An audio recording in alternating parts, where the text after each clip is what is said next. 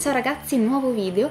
Vista la curiosità che ha suscitato la parete alle mie spalle, ho deciso di dedicare il video di oggi alla mia collezione di action figure, quindi farò una rapida panoramica della collezione. Sarà rapida perché i pezzi sono molti e non mi voglio dilungare eccessivamente.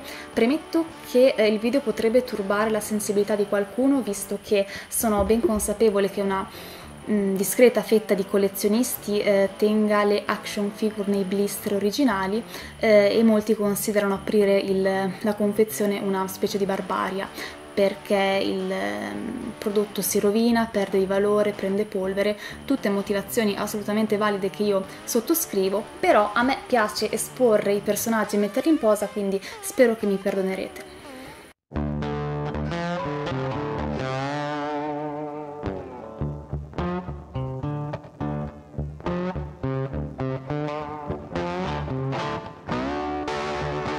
Come anticipato, la mia collezione predilige le action figure di Freddy Krueger perché sono una fanatica della serie Nightmare, quindi come potete vedere ne ho parecchie, ovviamente tutte diverse, e ho dedicato proprio dei settori interi cercando di tenerle separate dal resto.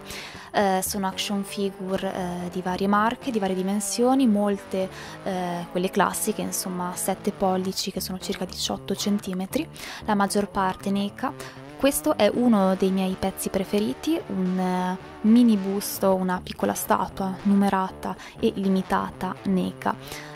Questa è una delle ultime uscite che io adoro, Freddy la Nightmare 2. Poi vi mostro alcuni pezzi doll sideshow, queste erano le prime sideshow.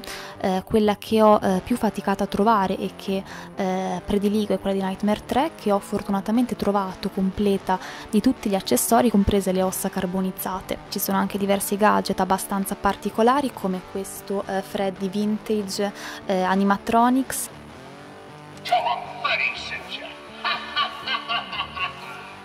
C'è il classico salvadanaio, gli headknocker, pupazzi di varie forme e dimensioni. Queste qua dietro sono le repliche ufficiali NECA dei guanti, e questi invece sono gli screen grab Smezco che riproducono alcune delle scene più famose del film. E questo è l'angolo Nightmare 3 dove ho raccolto e raggruppato i vari Freddy provenienti da quel film, compresi alcuni degli accessori usciti con il set di accessori Nightmare 3 che comprendono appunto Freddy Vermone, Freddy nella TV, eccetera eccetera. Qua sotto invece c'è la sezione Evil Dead, Ash in varie versioni e i vari antagonisti.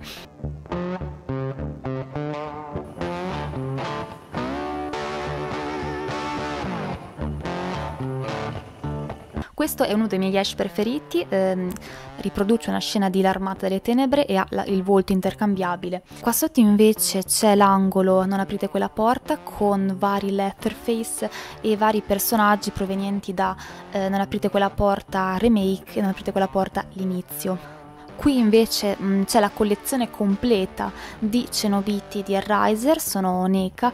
Questo è il meraviglioso box set NECA.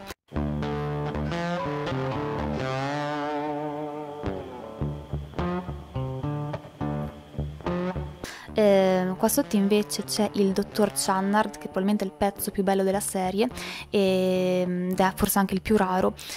Ed è circondato da cenobiti ma anche da personaggi della serie Tortured Soul, che ho deciso di raccorpare vista la somiglianza con i supplizianti di Hellraiser. La serie è una serie McFarlane disegnata da Clive Barker.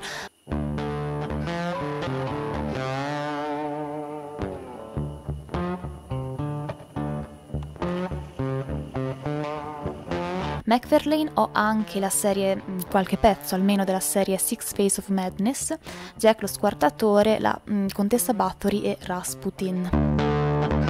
Pezzo particolare ma che io personalmente adoro è il Kotoga di Relic, perché io amo molto le action figure dedicate a personaggi così di nicchia. Questo era un film di fine anni 90 che apprezzo molto. Altra action figure che potete vedere sullo sfondo è Tarman di Il ritorno dei morti viventi, una delle poche action figure che ho deciso di tenere dentro il blister. C'è poi uno dei licantropi di Dog Soldier. Questo invece è l'angolo con i mostri Universal o i personaggi più famosi, quindi Dracula, l'uomo lupo, il mostro della laguna nera, la mummia e Frankenstein.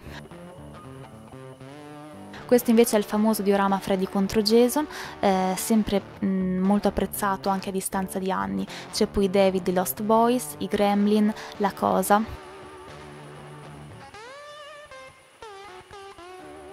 Qua invece troviamo dei pezzi che sono ormai rari, dedicati alla Casa dei Mille Corpi e anche a Dracula di Bram Stoker.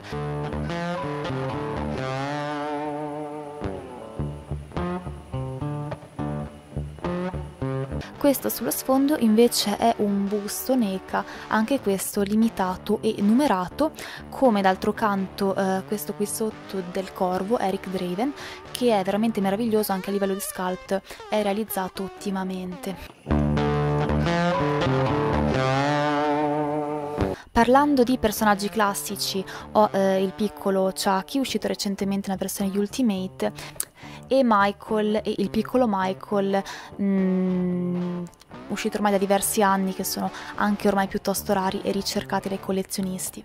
Poi c'è il Globe di Freddy Krueger, anche questo NECA, uno dei pezzi più belli che ho in collezione, che mi ha regalato il mio ragazzo, e ne vado particolarmente orgogliosa. Il Vendicatore Tossico, SOTA Toys. Qua invece c'è l'angolo con i Predator, angolo che ho tenuto in ombra perché non sono particolarmente fan della saga, mentre qui sopra troviamo vari action figure, fra cui il Killer Clown from Outer Space.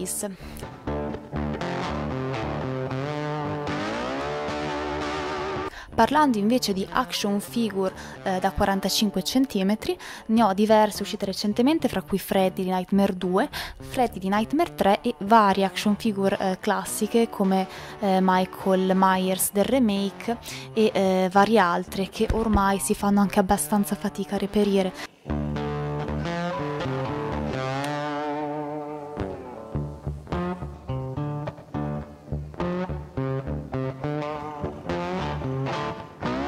C'è poi una piccola selezione di Funko, vari personaggi recenti e classici. Per finire vi mostro il pezzo da 90, un Freddy in scala 1:1 che fa la guardia sul salotto.